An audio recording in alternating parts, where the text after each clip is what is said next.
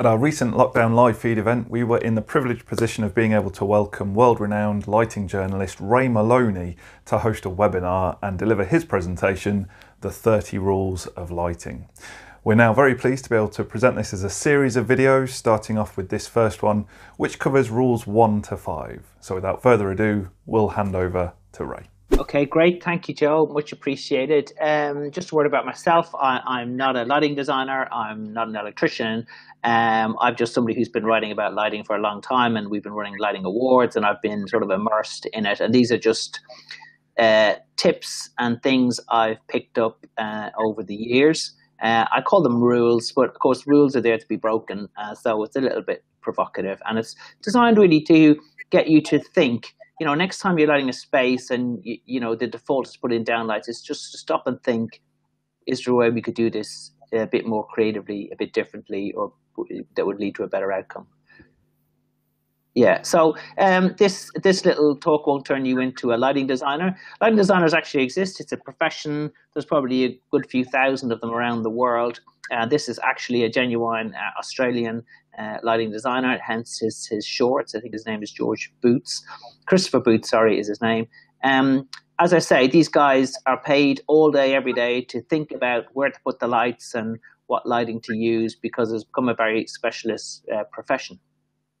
But sadly, we can't always have a lighting designer on every single project, on every single building. So it's incumbent on us to come up with some designs ourselves sometimes. So I just preface it like this. So this won't turn you into a lighting designer, but hopefully it will stop and make you think a little bit about lighting next time you've got a lighting project.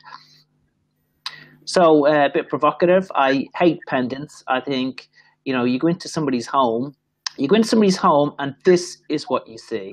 And you know, house builders love pendants because they're cheap. You put one in the middle of a sitting room and job done. And you have terrible lighting, really. That, you know, no matter what the design, they put a little bit of light on the ceiling, or worse, they just throw light all over the space. They flatten the space. It's just not good lighting. You tend to get a lot of glare from the light fitting. It's just not a pleasant space to be in, and I'm surprised people are happy to sit in spaces. But, you know, you go around your towns and villages and cities of the UK and you drive past somebody's living room and this is what you see, and it's very, very sad, and house builders have got to take a lot of blame for this. However, I think pendants have a role and they can look fantastic. I mean, this is a great pendant, a famous design called the artichoke. It looks great, but it's not doing the lighting work. It has got, if we took that pendant away, it would still be a well-lit space because of all the other stuff going on there. And again here, these pendants look fantastic. It's a classic design, a great design, but they're not doing very much lighting work. The lighting is being done here by these downlights, but they look fantastic, these luminaires. They just glow gently and they become a decorative focus. And they add beauty and, you know, they punctuate the space. So pendants are great when they're there to look pretty, but not to do any jobs. So I'll just vary that rule. Ditch the pendant. Don't use it as the main light source. Just, it's there to look pretty. And I'm going to tell you to ditch something else now. I'm going to ask you to ditch the downlight. I know that's a big ask. I know I'll have to prise the downlight from your cold, dead fingers. But downlights don't make for great lighting. I know back in the 80s they were trendy. Everybody looked glamorous with these downlights, but it's not good lighting. And I want you to think, can I do a project without downlights? And that's a lighting designer friend of mine says that he tries to do that. How can I do this without downlights? So here they are, a row of downlights. So what we've got, this happens a lot in apartments or buildings with low ceilings. You just get this flattening a plane of light all everywhere, and it's not good lighting. So we got to stop and think, how can we do this differently? And the reason downlights are bad, and I'll show you, is the next slide, which is this is a special software that, you know, shows you where the light lives. So what you get with downlights is you get the top third of the ceiling is dark. You get this sort of scalloping. It's very muddy lighting, and you basically light the floor. If you've ever stood under a downlight, they don't light people very well. In fact, if you look at Joe now, I don't really, everybody can see you, Joe, but you've got panda eyes. Your eyes are dark. You get lighting on people's foreheads, on their nose. People just don't look well. You can't see the human face and the nuances and the sort of, it's just a terrible way to light a human being. I'm going bald as well, Ray. You might want to point that out, everyone. So am I. So that's why I doubly hate downlights as well. So how can I do this without pendants or downlights? So I do have a solution. It's coming. Light the walls, right? This is something that people don't do. And the reason why I want you to light the walls is because that is in your visual plane. You don't look up at the ceiling. You don't look down at what is in your visual field is our walls. So, I mean, look at this here. You don't, apart from those pendants at the left, lighting walls, it works. That's what you see. Yeah, this project is, they've got recessed, concealed lighting the walls. That looks like that's a lovely space. You don't think there's anything weird going on with the lighting there. That's just a great space. And again, here you've got, concealed lighting hidden behind a lowered raft on the ceiling, and obviously you've got these tiles which are very reflective, creating this that's a wonderful space to be in, absolutely. And that is, lighting the walls. Light the ceiling, because that's what we're used to. That is what human beings are used to. We're used to this brightness above us. So, I mean, look at this. This is lovely, and it is. They've got some LED strip mounted on the picture rail or in some extrusion, and it's lighting. That's really nice, pleasant place to be. And again, here, this is a bit of a cliche.